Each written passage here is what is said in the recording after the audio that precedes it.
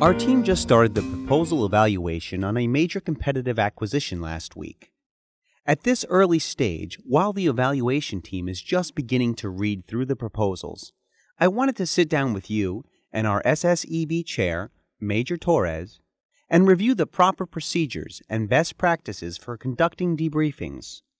I just want to make sure we are properly prepared and well organized when the time comes to actually conduct the debriefings. Great idea. Before we start, can one of you explain to me why the government is required to give debriefings to unsuccessful offers? Sure. The primary purpose of a debriefing is to explain the rationale for exclusion from the competitive range or non-selection for award to an unsuccessful offeror. Since each offeror puts considerable resources into preparing and submitting a proposal, fairness dictates that the government should promptly explain to the offeror why its proposal was unsuccessful. In addition to providing the offeror a clear understanding of the reason for the selection decision, other benefits can also be drawn from a thorough debriefing. The offeror can gain a better understanding of how to submit improved proposals when it competes for future acquisitions, and a better, more competitive proposal in the future, and a better ability to determine whether further attempts to compete for agency contracts are worth the investment of resources necessary. Such a debriefing can also serve to enhance the agency's relationship and credibility with industry. Another benefit that can spring from a well-planned and executed debriefing is the instilling of confidence in the offeror that it has been treated fairly, qualified personnel evaluated its proposal, and that the decision complies with statutes, regulations, and the solicitation. Such a result can go a long way toward reducing the chances of a protest.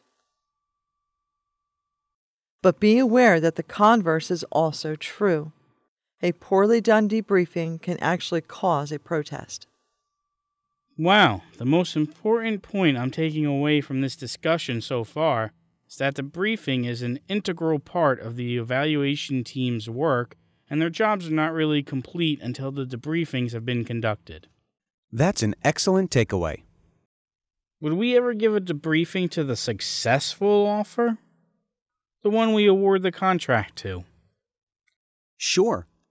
Many of the same benefits, such as improved proposals in future competitions and enhanced relationships and credibility with industry, are equally applicable to the successful offeror. And giving the successful offeror a debriefing is not legally prohibited. Now that I understand its importance, how much information should we be giving the offer during a debriefing? Well, that depends on whether it is a pre-award debriefing or a post-award debriefing. Offerors are only entitled to one debriefing, either pre-award or post-award, but not both. The pre-award debriefing is more restrictive in terms of what may be disclosed to the unsuccessful offeror, since the procurement would still be ongoing at the time of the debriefing. FAR 15.505 describes what should be discussed and what cannot be disclosed at a pre-award debriefing.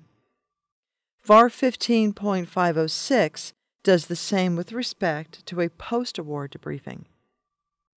To summarize those two FAR sections that Carol just mentioned, at a pre-award debriefing, we should only discuss the detailed results of the evaluation of that particular offeror's proposal, including all strengths, weaknesses, and deficiencies, a summary of the rationale for eliminating the offeror from the competition, and provide reasonable responses to relevant offeror questions about whether source selection procedures contained in the solicitation and applicable regulations were followed in the process of eliminating the offeror from the competition. We should not be disclosing anything about the other offeror's proposals, not even who the other offerors are or how many there are. However, at a post-award debriefing, we should not only discuss the detailed results of the evaluation of that particular offeror's proposal, we should also disclose the factor and sub-factor level ratings and total evaluated cost or price of the successful offeror's proposal. But we must not engage in point-by-point comparisons of a debriefed offeror's proposal with the successful offeror's proposal, or any other proposals for that matter. We should disclose the overall ranking of all offerors if such a ranking is developed during the source selection. We should also discuss a summary of the rationale for the award decision. One way this can be accomplished is by simply providing the debriefed offeror a redacted copy of the source selection decision document. And, of course, we should also provide reasonable responses to relevant offeror questions about whether source selection procedures contained in the solicitation and applicable regulations were followed during the source selection. Note that we are also prohibited during both pre-award and post-award debriefings from disclosing any information exempt from release under the Freedom of Information Act, such as trade secrets, privileged or confidential manufacturing processes and techniques, commercial and financial information that is privileged or confidential, including cost breakdowns, profit, indirect cost rates, and similar information, and the names of individuals providing reference information about an offeror's past performance. Thanks. That's a good point. Now, I would like to spend some time talking about what the agenda should look like for a debriefing. I made up this chart to facilitate our discussion. It depicts a notional agenda for a post-award debriefing. I like this agenda for a post-award debriefing, but how would you change it for a pre-award debriefing? I think the only thing I would change for a pre-award debriefing is agenda item number 5. I would delete number 5 and its 3 sub-bullets and replace them with a new number 5 which simply says, briefly explain why the offeror was eliminated from the competitive range. I would keep everything else on the agenda the same. Excellent, that works for me. I think you've got the right informational content and a logical sequence for presenting that content. I may have missed this, but tell me again, why would you revise agenda item number 5 if this was a pre-award debriefing? Well, 2 reasons really. First, if it's a pre-award debrief, the source selection decision hasn't been made yet, so the information in the unrevised agenda item number 5 is not available yet. Second, the source selection would still be ongoing at that time, and so, to disclose any of the information mentioned in the unrevised agenda item number 5 to the offeror would be an unauthorized and improper disclosure of source selection information in violation of the Procurement Integrity Act. Right, Carol? That is correct. Now, Major Torres, I want to go over how I like to administer this agenda because I'm going to need some help from you. Great, because I want to make sure I understand upfront everything we need to be prepared for. That should make it easier to be better prepared. We will debrief the offerors one at a time. Of course, we all know that it is my responsibility as the contracting officer to chair and control the debriefing and select the government attendees. I will be the one in charge during the debriefing, even if I am not actually presenting the debriefing points or slides. While I should have no problem handling agenda items 1, 2, and 3 myself, I am probably going to need support from the SSEB to handle agenda items 4, 5, and 6. Agenda items 7 and 8 are fairly straightforward, and I should also be able to handle them myself. What kind of support do you want or need from the SSEB? Do you want the whole team to attend the debriefing? Agenda items 4, 5, and 6 are probably the most critical to the offeror because they provide the most informational value, usefulness, or worth to the offeror from a business perspective. So we need to have the right subject matter experts available to provide sufficient information to support the evaluation results. I think a best practice for this part of the debriefing is to have the SSEB chair present the evaluation results, using the exact same briefing slides for that particular offeror that were used to brief the source selection authority. I prefer to have all the other members of the evaluation team in another room close at hand, so that they are easily accessible if needed to answer questions or provide more detailed information. But I normally don't like to have everybody actually in the debriefing room. The more people in the room, the harder it is for me to maintain control of the debriefing. Can we use the factor chairs to present their respective factor results? Who we actually bring in the debriefing room is always a case-by-case determination. Generally speaking, I think a best practice is to limit the government attendance in the room to the contracting officer, SSEB chair, and lawyer. But I am always open to adding additional people, such as factor or sub-factor chairs, or other subject matter experts from the evaluation team, if I determine they are needed to effectively and clearly explain the evaluation results. So that is something you and I and Carol should talk about as we get closer to a specific debriefing. I'm okay with that. Just curious, though. Do you also limit the number of attendees from the offerer side? Definitely not. The offerer should be allowed to bring whoever they wish to bring to the debriefing. However, in the letter to the offerer announcing the time, date, and place for the debriefing, I do think it is a best practice to request the names and job titles of everyone the offerer wants to bring to the debriefing. Knowing who is coming will help us to be better prepared to handle whatever subject may come up during the debriefing. I generally do not make the final decision about who the government attendees will be until after I know who the offerer is bringing to the debriefing and what their job title is. There is another reason asking for the offerer's attendees' names and job titles can be helpful. It is always a good idea to have someone attending the debriefing from the offerer's side that is at a level of the company above the proposal manager or writer. Having a company person in the debriefing that is not as heavily invested in the proposal from an emotional or financial perspective can bring a heightened and helpful level of objectivity to the offerer's side of the table at a debriefing. As long as we were talking about things like the emotions of people at the table, I wanted to ask if we have to do debriefings face-to-face. You said we should use the same briefing slides we used for the decision brief to the source selection authority. Couldn't we just send the unsuccessful offer those briefing slides and tell the offerer to call us if they have any questions?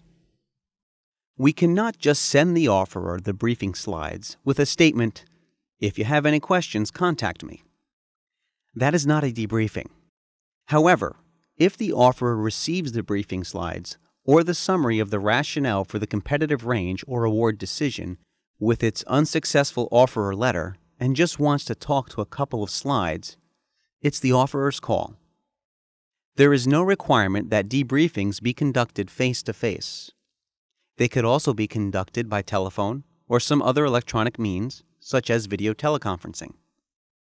In fact, it may be burdensome for an offerer to attend in person, and the needs of the offerer should be given due consideration. However, the face-to-face technique is a best practice from my perspective. In a debriefing, the government is the bearer of bad news, and we all know from personal experience that the most appropriate way to deliver bad news is in person, if at all possible, right? I understand. Face-to-face is preferred, but we do have other options. Is it fair to say that you think a paper-only debriefing would be the least favorite option? Absolutely. If we were going to use some method other than face-to-face to conduct the debriefing, such as teleconference or video conference, would you revise the agenda we have been discussing in any way? No, I don't think I would. This agenda should work well for any medium used to conduct the debriefing. Except paper only, of course. As long as we're talking about best practices, the best way to be prepared for a debriefing is to have at least one dry run prior to the actual debriefing by the contracting officer, legal, and the SSEB chair. Such a dry run could be presented to some of the SSEB members so they can provide any comments to help the debriefing go smoothly. A dry run is definitely a good tool for preparation, but I have another good one that can be used even earlier in the source selection process. Major Torres, you should tell your evaluators to always test the soundness of their evaluations, findings, and ratings by continually asking themselves, how would I explain this to the offerer? In fact, the asking of this question could even start as early as when the source selection plan is being developed and the evaluation factors and subfactors are being selected. I like that one. Since we are thinking about how we would explain things to an offerer, let's also think about our demeanor toward the offerer during a debriefing. Maintaining the proper demeanor during a debriefing is very important. Government personnel must always remember that the offerer's proposal has just been determined to be unacceptable, outside the competitive range, or just unsuccessful, and people's jobs may be in jeopardy as a result. We talked earlier about the emotional investment people may have in the proposal. Understandably, offerer attendees will not be happy campers. Government attendees at a debriefing must always remain professional. Do not be argumentative. Do not debate. Do not allow yourself to be provoked. A debriefing is an exchange of information. It is not a debate. The government team must project an attitude of openness, honesty, and confidence in the process and the decision. That's good advice, Carol. We also have to emphasize that government personnel must never guess when answering an offerer's question. If you don't understand the question, always ask for clarification before answering. If you understand the question but don't know the answer, either temporarily adjourn the debriefing and hold a quick government caucus to find the answer, or tell the offerer you will provide a written answer at a later date. Providing a written answer at a later date should be an alternative of last resort.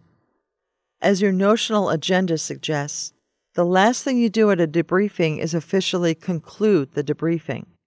If we leave questions unanswered, with answers to be provided at a later date, the debriefing cannot be concluded until those questions are answered. Why is it so important to officially conclude the debriefing? Because the conclusion of a debriefing will start the offerer's protest clock. What is a protest clock? An offer has certain procedural timeframes it has to comply with if it wants to file a protest against the award of a contract. Generally speaking, if an offer files a protest more than 10 days after either a pre-award or a post-award debriefing, the General Accountability Office will routinely dismiss the protest as untimely. In addition, if the offerer files a protest within 5 days of a post-award debriefing, the government is required to stop performance of the contract. Therefore, by including that last item on our agenda and formally stating to the offerer that this concludes the debriefing, we have a clear and verifiable point in time from which to count those 5 and 10-day periods. Jack, this has been a very informative discussion. You and Carol taught me a lot about debriefings that I didn't know. You are welcome, Major. Glad I could help. One final thing to remind you about is proper documentation of the debriefing. In addition to the debriefing slides themselves, the source selection file should also include the offerer's request for a debriefing, as well as a written record of what occurred during the debriefing. In other words, who attended, what questions were asked, what answers were provided, what conversations occurred, and what handouts, if any, were passed out. Thanks to both of you. I am convinced that taking a little time like this early in the source selection to discuss and strategize about how we are going to handle debriefing unsuccessful offerers will pay big dividends later on. Don't forget to read the DoD Source Selection Procedures and the Army Source Selection Supplement for some valuable guidance also.